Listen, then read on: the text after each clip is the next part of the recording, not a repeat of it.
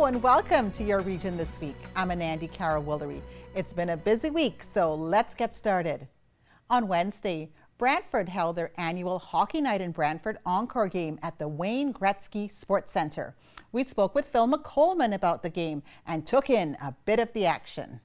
This is Hockey Night in Brantford, the 2019 version, which is the 7th year we've been staging this charity game.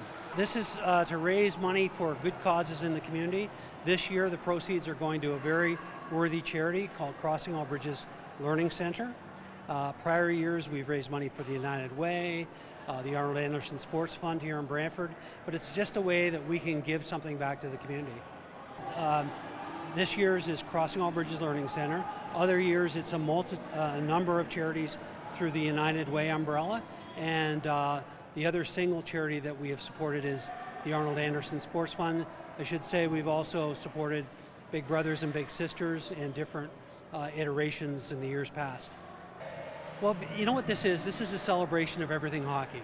And of course, if people are aware, and most are, of the storied hockey history of Brantford, and of course the greatest player in the world coming out of Brantford in many people's opinion, Wayne Gretzky and the Gretzky story, but it's more than that. It's about the fact that this community has produced many elite athletes in various sports, and hockey's one of the primary ones. And so this is a celebration of community heritage and pulling everyone together at a time of the year when they're normally not interested in hockey. We would ask you to direct donations to our charity that we're giving a very large check to tonight, and that is Crossing All Bridges Learning Centre. They serve intellectually disabled adults in trying to help them maximize their goals in life and to become the best that they can be. And there's over 75 individuals that are being served and families. And so you can easily look up Crossing All Bridges website and make a donation there at any time. Well, you know what makes me, I suppose, the most excited and frankly the most proud is the fact that the players who are being on the ice tonight are all in their way accomplished. Most of them some of them have made it to the NHL. There's, as we just saw here, 4 NHLers that are dressing up, current players in the NHL.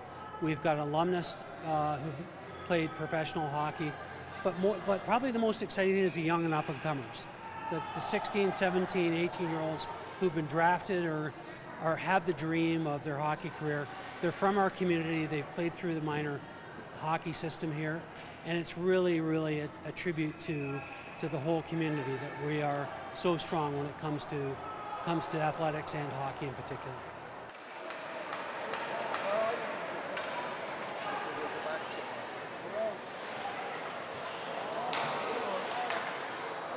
Last week, educators from across Canada arrived back home after a 2-week-long trip in Europe, visiting the beaches and monuments where Canadian soldiers fought for their lives and our country. We met with an educator from Guelph and the organizer of the trip on their journey. So this trip was originally organized back in 2005 by the founder of the Juno Beach Centre, Garth Webb. He was a Second World War veteran, and it was incredibly important to him that new generations of Canadians remember the sacrifice. And he decided that the conduit to those students and those youth were the teachers of Canada. So for 14 years we've run a trip where we take about 25 to 30 teachers from across the country to major memorial sites in France and Belgium. Well, I've been teaching at Centennial in Guelph now for about 21 years. And I was approached by a gentleman named Neil Orford, who's worked with the organization before, and he recommended that I apply because he thought I would really benefit from going out and seeing these sites that I've often taught about but never actually visited. On the personal side, I got to stand on the beach where my uncle landed on D-Day, and that was on my birthday, so you can't get much better than that as far as personal experiences go. And as far as the rest went, I think it was most striking the differences in the graveyards. And I know that's hard to explain, but the British graveyards were a place of solemn reflection, and the German graveyards were brooding and dark and had a very different feeling. And the American graveyards, yet again, had a different, each of the nations seemed to be reflecting something different in their war experience. And you can't sense that until you see that. And so to just explain how they laid out the graveyards is quite different. This year we had 20 fantastic educators from almost all the provinces. We were only missing Saskatchewan and Newfoundland and the territories this year, which was great representation. We fly into Brussels and go to Ypres, and we visit Essex Farm, where John McCrae wrote in Flanders Fields, and we visit the St. Julian Memorial, which marks the Canadian participation in the Second Battle of Ypres. And then we head down into France and we go to Vimy Ridge, obviously, and Beaumont-Hamel, where the Newfoundlanders had a massacre day on July 1st, 1916.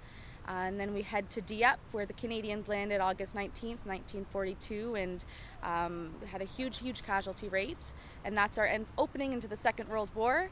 From there, we head to Normandy, where we spend almost a full week, and we visit Pegasus Bridge, where Canadian and British paratroopers landed the night before D-Day. We spend a lot of time on the 8-kilometer stretch of Juno Beach at the Juno Beach Centre, and we visit other major Canadian sites, and we finish off with some of the American sector sites like Pointe du Hoc and the American Cemetery, and a day in Paris for shopping and tourism to cool everyone off at the end. They can reach out to us at the Juno Beach Centre. The easiest email is tour@junobeach.org to get in touch with me. Your Region This Week continues right after this.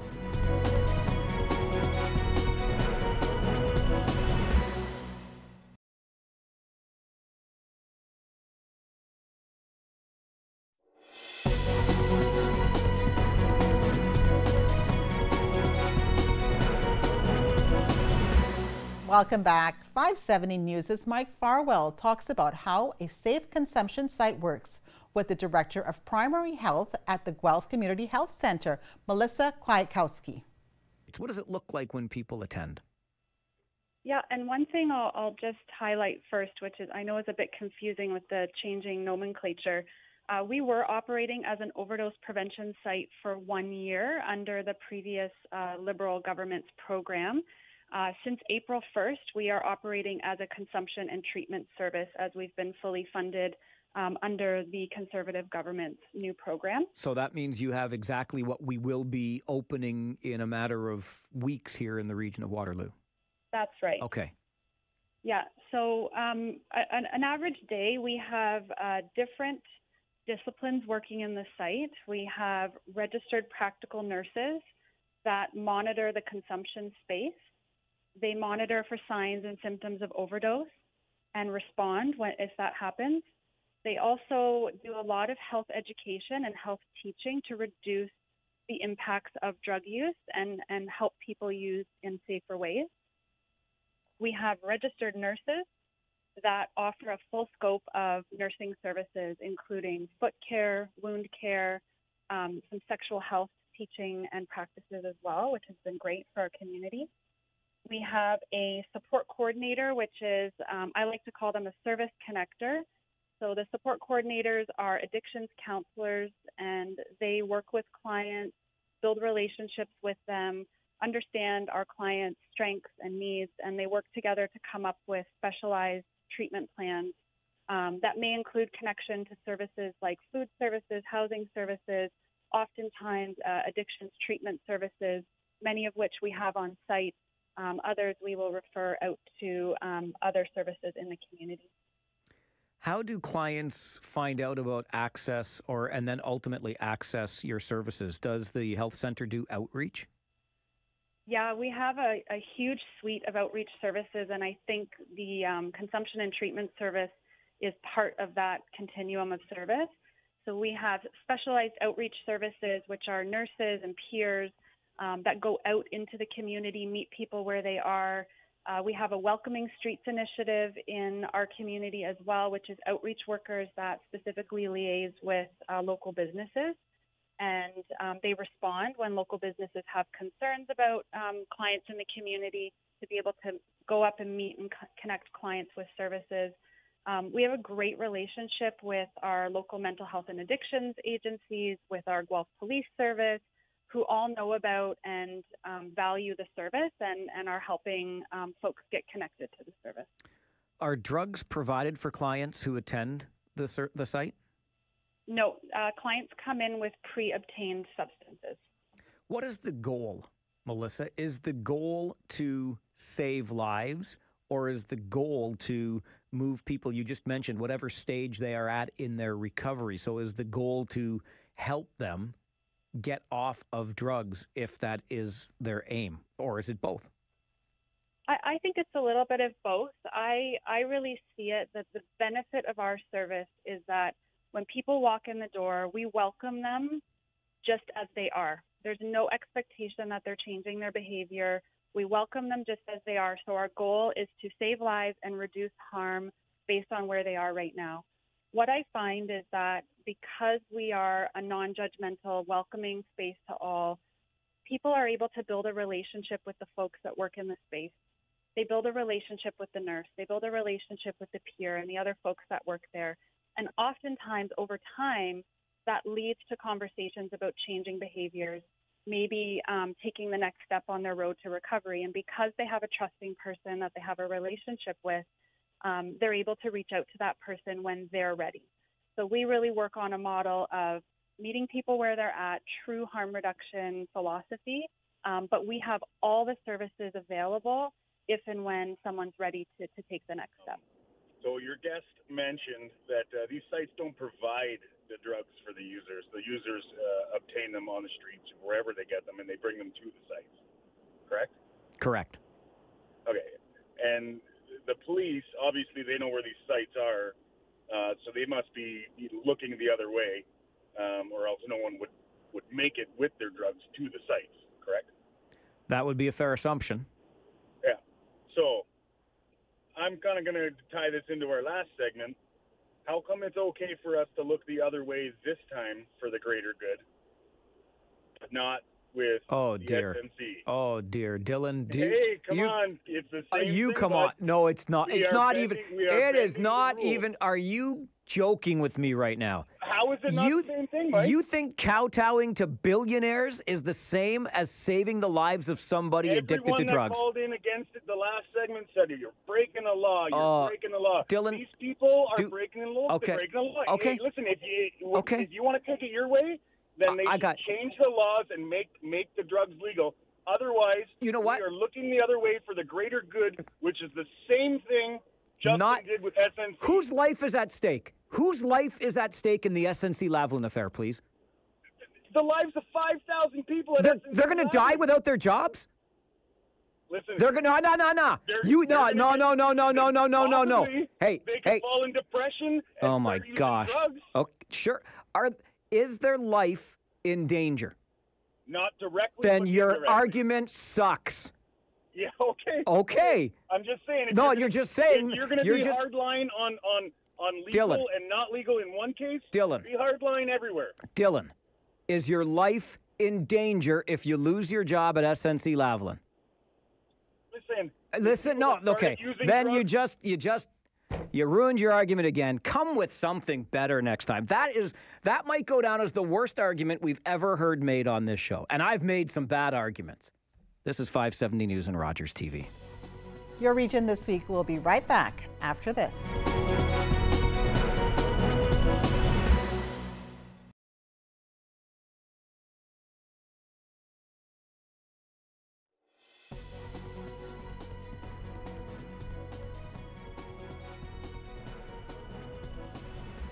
Welcome back. 519 Sports Online covers the Waterloo Wolves alumni game featuring former players from years past.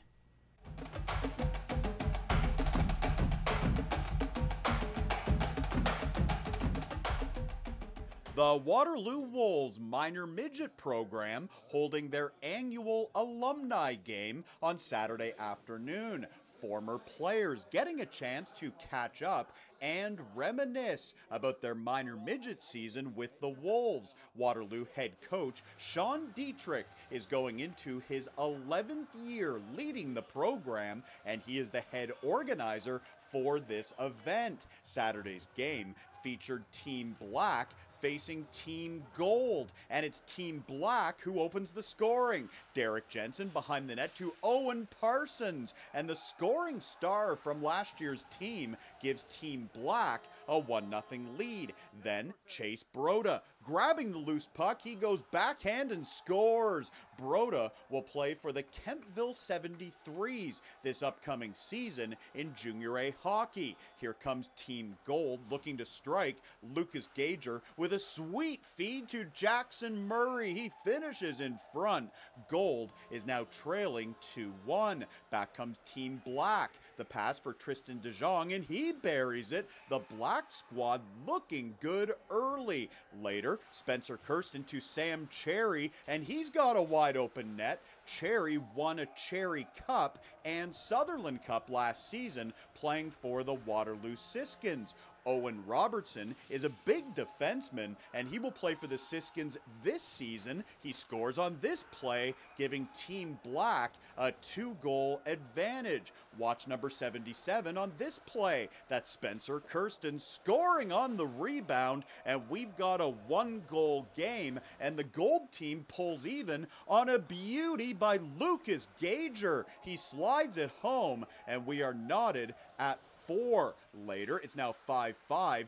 Dylan Leibold, a former slow pitch star at Waterloo Oxford and Stratford Warriors captain, gives Team Gold the lead. It's 6-5. Then Spencer Kirsten making moves in front. That's his 3rd goal of the afternoon. Kirsten giving Team Gold a 7-5 lead. Late in the game, Team Black pulls their goalie. Dylan Leibold with a breakaway. He leaves it for Sam Cherry, who puts the game away. Cherry with a hat trick, and it's Team Gold coming out on top. 9-6 is the final. Everyone having a great time hitting the ice with former teammates and friends. Another successful year for the Wolves alumni game at Rim Park. Here is Spencer Kirsten.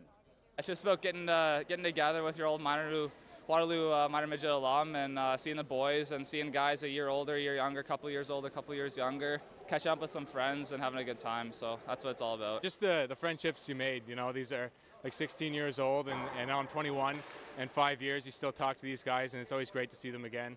Whether they're back here, like coming back for the summer to train, or just seeing them around, it's always great to see them again. It's always good to give back to Dietz. He does a great job, runs us through a good experience, and then, I mean, for us to come here, I think it means a lot to him, for all of us to get together. And then for me, I get to see some old teammates, some old players I got to play with in the past, and I mean, it means a lot to me, and you get to reminisce a little bit. I just thank every guy that has supported us over the last 10 years, right? And it's not just today, but, you know, just seeing these guys today and their support with their smiles is the world for me. So.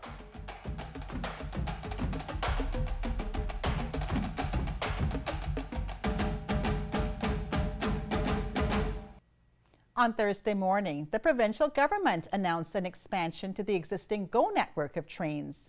As of August 31st, you can expect to see 50 trips on the Kitchener GO line.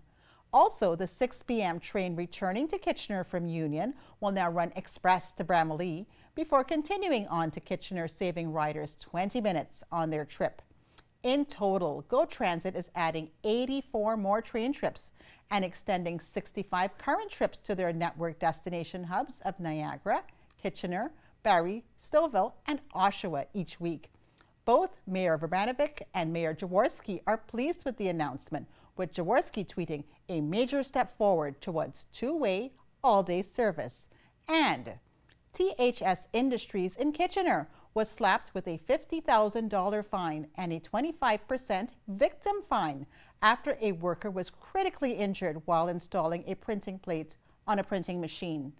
A co-worker was operating the machine at the time and could not see the worker on the other side of the machine, resulting in the worker being pinned between two rollers of the machine.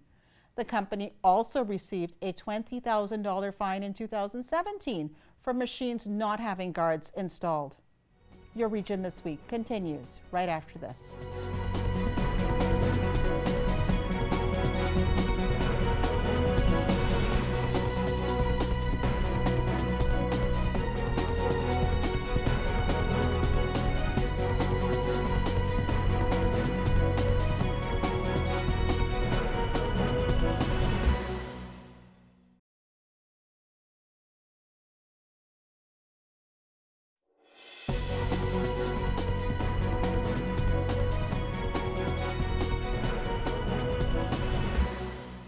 Welcome back. The region of Waterloo held an information session on their Arts Fund program. We spoke with the chair of the committee about the fund and how people can get involved. The Arts Fund is a granting program that's funded mostly by the region of Waterloo and the budget from the region. And the reason the Arts Fund exists is that we collectively know that for successful, prosperous communities, the arts and culture and a lively cultural scene is an integral part of prosperity and a sense of community and well-being. We have 2 granting cycles a year, and once in the spring and once in the fall. And all the information is on our website, which is artsfund.ca. And it's not the most exciting website on earth, but it's chock-a-block with all kinds of information. And so I would really encourage everyone to visit artsfund.ca. So the KW Arts Fund helped Johnny Hollow put together a 5-track EP, and there's 5 illustrations and 5 songs based on 5 myths from immigrants from around the area. And so we were able to bind it into a book. We did an exhibition last October to show the pieces, and they're full-size, life-size pieces, really large. And we had an opportunity to really tell what inspired each song with each piece of folklore. And it includes Romanian, Serbian, German, Chinese, and Arabic. So if you go to johnnyhollow.com, you can see them all. The book is available. They're also available to take a look at my studio at 44 Gaukel, right downtown Kitchener. So if they're going to apply, they need to go to the website, to the Arts Fund website, and they can find the application there. And it's a 2-stage application process. We're soliciting applications right now for the stage 1. And I think the application form really helps guide the applicant through what are the things that are important to the board as we think about funding their project. That's it for another episode of Your Region This Week. For more information on the show, or if you have a story idea, visit our website, rogerstv.com, and fill out the proposal form at the bottom. Thanks for watching, and we'll see you next week.